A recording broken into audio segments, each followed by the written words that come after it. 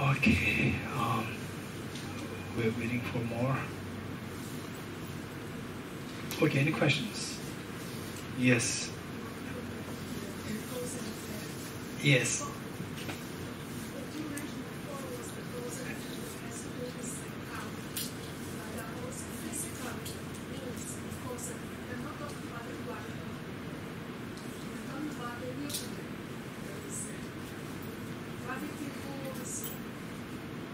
Okay, we have mic there. If we can circulate this mic, that will not working. Yeah, we'll see if it goes as far. Yeah. Yeah, it's quite. Yeah, good enough.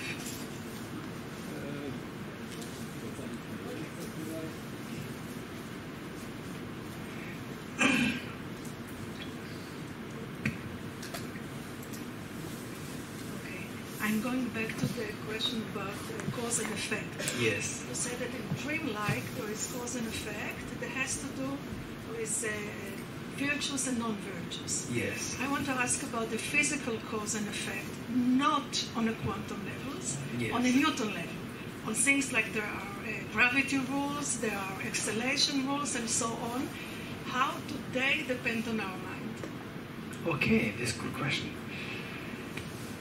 Very good question. Okay, say the physical cause and effect. The karmic cause and effect, of course, it is related to the mind. Our mind, the element of the intention is involved. With the intention to move, then all the actions, karma, come into play. With the karma, then the effects I can rise to, that is related to the mind. What about the purely physical cause effects? For example, say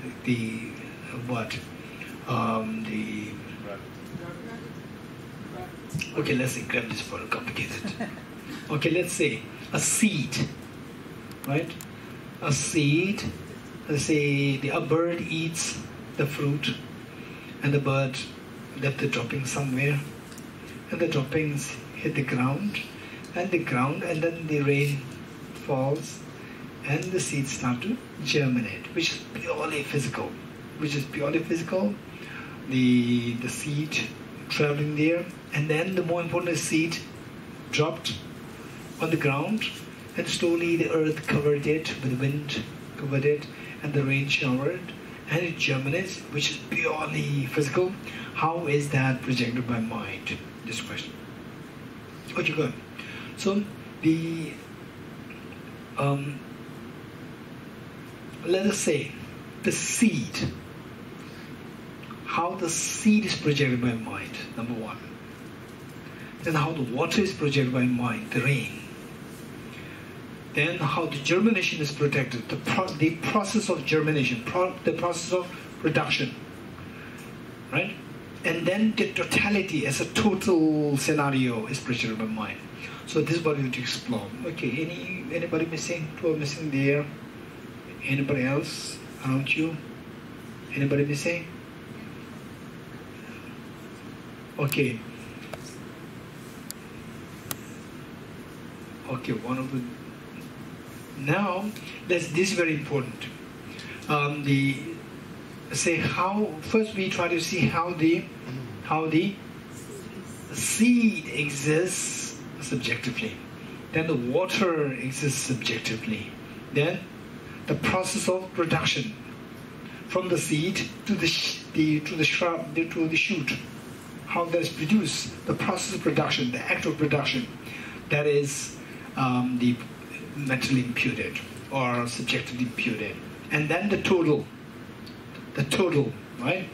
Okay, germination of the seed. This act of the germination of the seed, the whole process, how that comes into being by mental projection. Okay, the last part.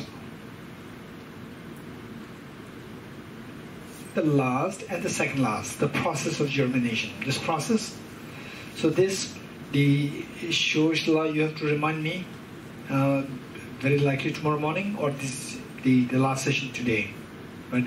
How that, for that matter, we have to discuss about emptiness of the mind,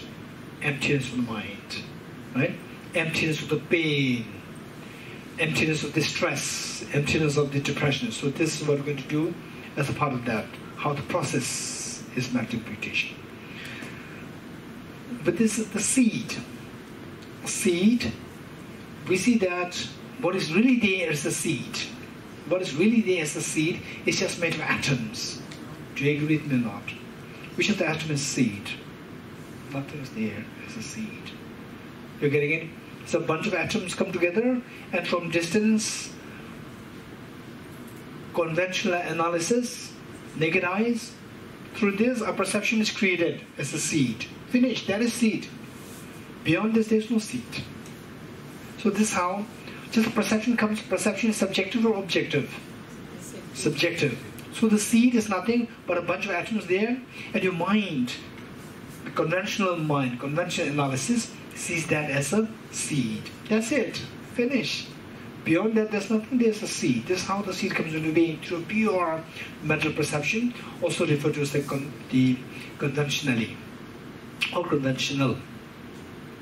Then the shoot. Again, the shoot is a bunch of atoms, right? And let's say you go to the atomic level, you don't see any shoot there. Where's the shoot? Again, bunch of atoms there. From distance, unanalyzed, the conventional analysis, from there you see this shoot. That's finished. That is a shoot. Beyond this mere appearance, there's nothing. There's a real shoot there. Then third one is the process of production of the shoot. Production. Where's the production? If the production exists as real, objectively, then the production happens, this act of production. It happens at the time of seed or at the time of the shoot. When?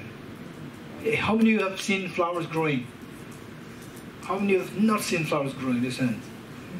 Okay, we all have seen flowers growing. So this act of growing, without the act of growing, the flower will not happen. Right? Act of growing must be there. This act of growing of the flower, or the production of the flower, it happens when? If it happens, it should happen in time. Which time? At the time of the seed or the time of the shoot? When? Huh? You can't point, which means objectively it's not there. Right? So at the time of the seed, without the shoot arising, at the time of seed there's no shoot. Without the shoot, what is arising? It makes no sense. If the production happens at the time of the shoot, it's already produced, so what's the need of production? That's the production. The first time you wouldn't believe. I don't know how many of you are stuck with, wow, it's amazing. I don't know. Right? When I first read this, it really brought a great mental disturbance in me. Where is the production? It is there. It is undeniable function of the shoot coming to being. Where is it? At time to shoot, at time to seed. I cannot posit it. I could not find it. Mentally, it was so disturbing. Why disturbing? Because I was seeing the shoot as objective real. Now objective, I don't see it anywhere. So there's a clash with my original belief and what now I am realizing. There's a clash there. With this clash, it's manifest in the form of the uneasiness, discomfort, acute discomfort was happening there. Okay, so this is how the process is also a mental imputation. And if you get a little time, we'll do the emptiness of the mind. If you get a little time. Okay, yes? But then, if there's no mind at the time of the process. Say it again? I'm saying if there's no mind that witnesses the process, yes, the process still happens. Okay, so the question is now first, right? First, what we have to see that objectively nothing's there. Objectively nothing's there. This is what you should be the convinced about. We must be convinced about the fact that from the object is nothing really there. Once you get it, but it is there, right? Production is there. Say for example, when I was what I could remember is when I was like 8 years, I could remember that all my hairs were white, deep black. Now white hairs are coming here and there, which means that it's undeniable fact. And 7 years, when I was 7 years old, this hand was so beautiful, exquisitely beautiful. Now no more beautiful. this non-beautiful, ugly hand is coming out from the beautiful hand coming out. This production is happening, undeniable fact. Yet, what is it? Objectively, at the time of me being a teenager or me being the elder, particularly age 40 and plus, right?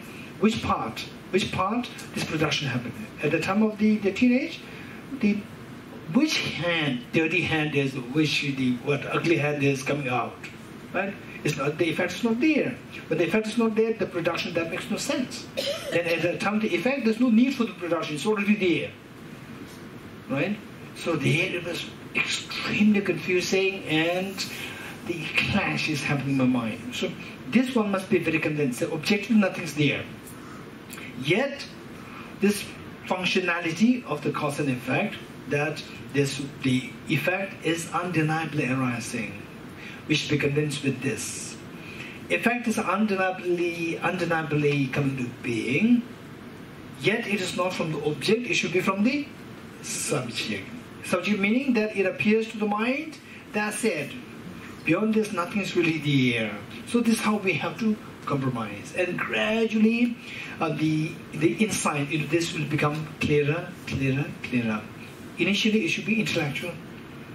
With the intellectual, what happens is that you get a very clear picture of the pizza. Picture of a pizza. You get a very clear picture. So in some cases, right, you don't even have a clear picture of the pizza. You will have some kind of bread and tomatoes put on it. A picture of a bread with some tomatoes put in it. Oh, so pizza is something like this. It's not really like this actually. Right? Even the picture is not clear. And then later on you go somewhere and then it's a little better, something like semi-pizza. Still is a picture. And third is a proper picture of the Italian pizza. Right? It's a proper picture, but still it's a picture, it's not real pizza. Then with this, then you go there, you can precisely say, okay, this is real pizza, this is not real pizza. You can, this is authentic pizza, this is not authentic pizza. You can make the distinction. So at that point, you get the inferential cognition.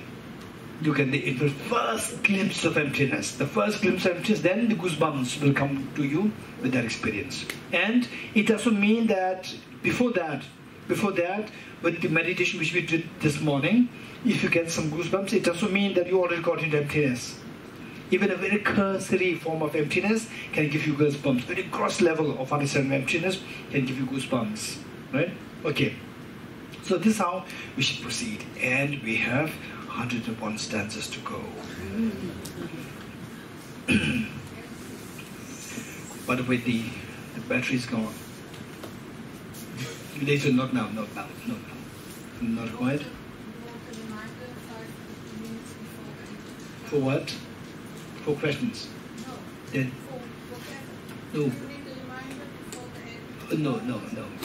If you want to remind, I don't mind. Okay.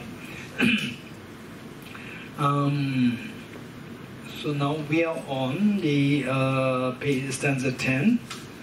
Stanza 10, which page? 54, stanza 10.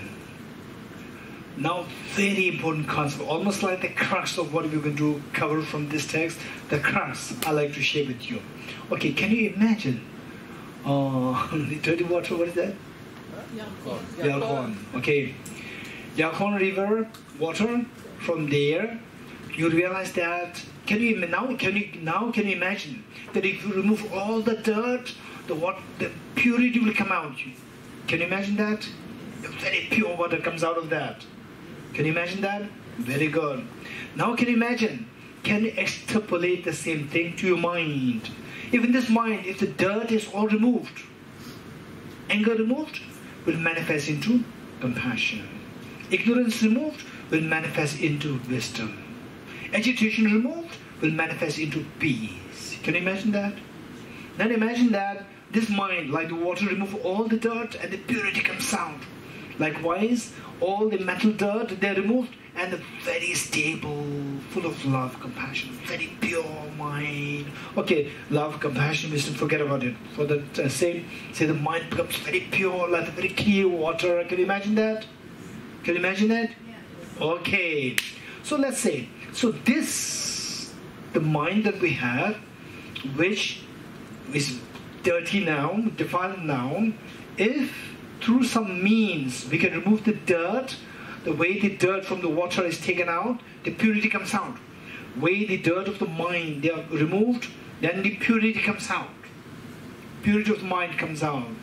Can you just imagine, visualize a very pure mind where the agitation, anger, they're all subsided, they're all removed, like pure water coming out after removing all the dirt. Can you imagine that? Okay, let's say that mind is what, that mind, the pure mind, is seen through conventional analysis or ultimate analysis. Huh? That mind is positive phenomena or negative phenomena? Huh? Positive phenomena. Very good. This mind is positive phenomena, and this is what we call as the, say, conventional pure nature of the mind. Conventional pure nature of the mind. Conventional pure nature of the mind. Now, conventional pure nature of the mind, this is something like the very pure water, like the pure mind. And many people, many practitioners, they emphasize whole their practice is designed to activate this pure mind, to manifest this pure mind. Many practitioners are there. And in fact, the practice of the Mahamudra and practice of Dzogchen, and say many of the teachers of these will take you to that level of just making the mind so pure, right? So pure. It will take you there, many teachers. And many teachers of Dzogchen and the Mahamudra, they will take you further, right? So many teachers will take you just there. So those teachers who are not so exposed to emptiness concept, they will take you there. And even that much practice is so profound to illuminate, to manifest the conventional true nature of the mind, which is so pure, which is so radiant, pure. And from this you can feel the peace and the calmness. This one part. Now, so this mind, pure mind, is seen by which mind? Conventional analysis or ultimate analysis? When you see the same mind, for example, this water, when you see this water through naked eyes, you see this object was inside this cup. When you see this from the naked eyes, which is conventional analysis or ultimate analysis? Conventional analysis. When you see this through conventional analysis, you see this as a water. When you see the same thing through electron microscope, you see this absence of the water, which is metaphor for, say, the electron microscope, which is metaphor for ultimate analysis. With the ultimate analysis, you will see the same object in the light of the absence of the water. Likewise, the same mind, which is so pure, wow, it's amazing. Now all this agitation, the waves, very ferocious waves of the mind subside. Now the purity of the mind is coming out. This is all seen by your conventional analysis. Okay, now the same mind, which is so pure, seen by the conventional analysis, when seen by the ultimate analysis, you see the emptiness of this pure nature of the mind. Emptiness of the pure nature of the mind. This is the ultimate truth of the mind. Ultimate truth of the mind. Other one is conventional, the conventional true nature of the mind. Now you are seeing the ultimate true nature of the mind. Right? That even this mind, which is so pure, otherwise so pure, doesn't exist from the object. Even that's existing from the subject. So even this very pure mind, which we call as the conventional true nature of the mind. In this mind, when we subject this to ultimate analysis, we see the emptiness nature of this mind. So that is the ultimate true nature of the mind. You're getting it? So with the same mind, which is so pure, we can see this mind through two analysis. Conventional analysis and ultimate analysis. What is seen by the conventional analysis, this is the proliferating Buddha nature. The pure nature of the mind, which you can see through the conventional analysis is the proliferating Buddha nature. And the same object, which you see as the conventional true nature of the mind, which is so pure, when looked at from through ultimate analysis, what you see is the ultimate true nature of the mind, which is the natural Buddha nature. So these two are the two sides of the same coin. These two are the okay. So this pure nature of the mind coming out becomes so pure after stilling the mind of all the turbulence, disturbance, and so forth. The pure nature comes out. One. Same pure nature of the mind seen from the ultimate analysis, you see the emptiness of the pure nature of the mind. The two things. So these two things, they are entity-wise one or different? Hey. These two are entity-wise one because we are looking at the same object through two different perspectives. Right? Isolated-wise one or different? Different. In what way these two are different? Different subjects. Different subjects. Yes, it is two different perceptions by two different subjects. And what else? Different analysis. Because you subject the same object to two different analysis. Anybody else? I'm looking for something else. In what way these two are isolated-wise different? Yes, over there? Positive and negative. One is negating, is the absence, the other one is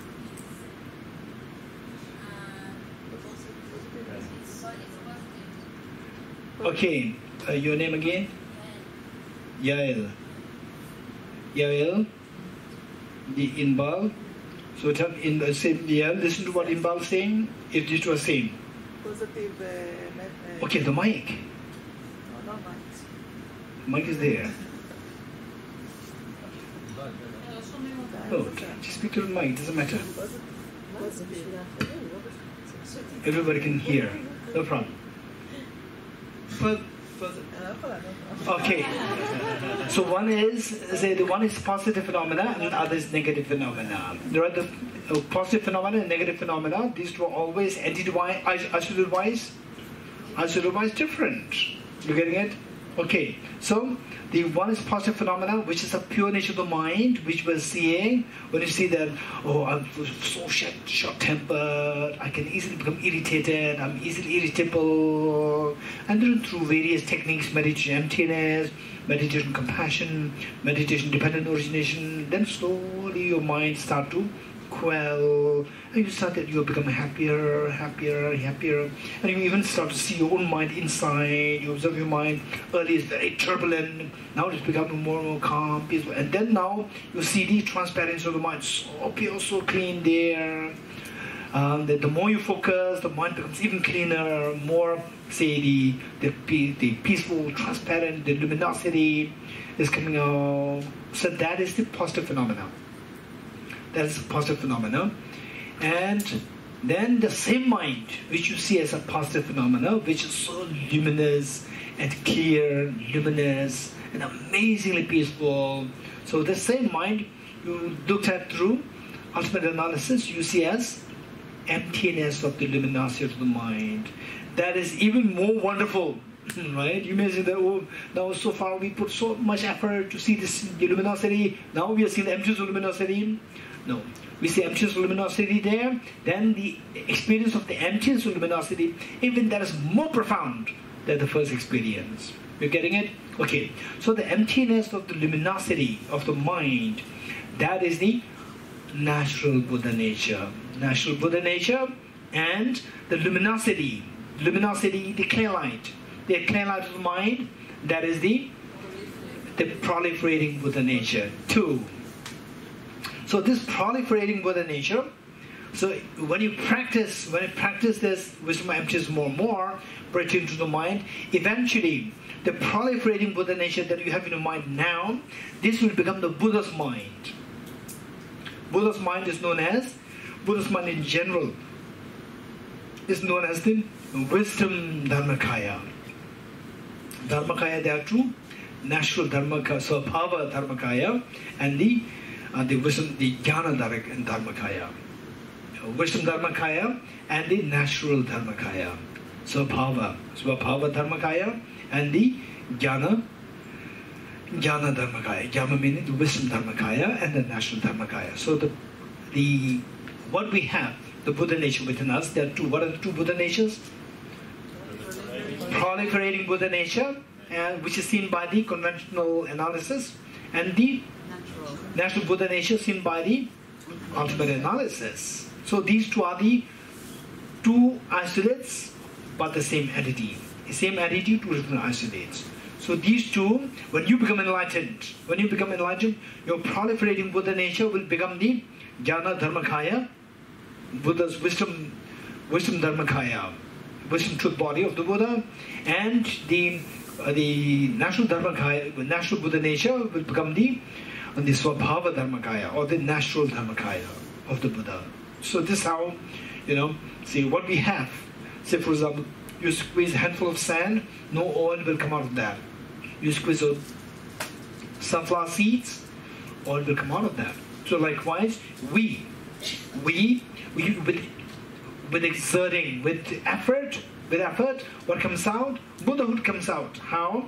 Buddhahood, there are two kinds. Say, of course, there are so many ways of classifying. Pertaining to your mind, Buddhahood comes out in two forms. One is the Jnana Dharmakaya, and the other one is Swabhava Dharmakaya, meaning the wisdom Dharmakaya, or the Buddha's mind, and the emptiness of Buddha's mind too. Emptiness of Buddha's mind and the Buddha's mind. So, the proliferating Buddha nature that you have, that will eventually become the Buddha's mind, or the Jnana Dharmakaya, and the natural Dharmakaya within you, natural Buddha nature within you, that will become the natural Dharmakaya when you become Buddha, right? Okay. So now, if you have to really get a good picture of what is Buddha,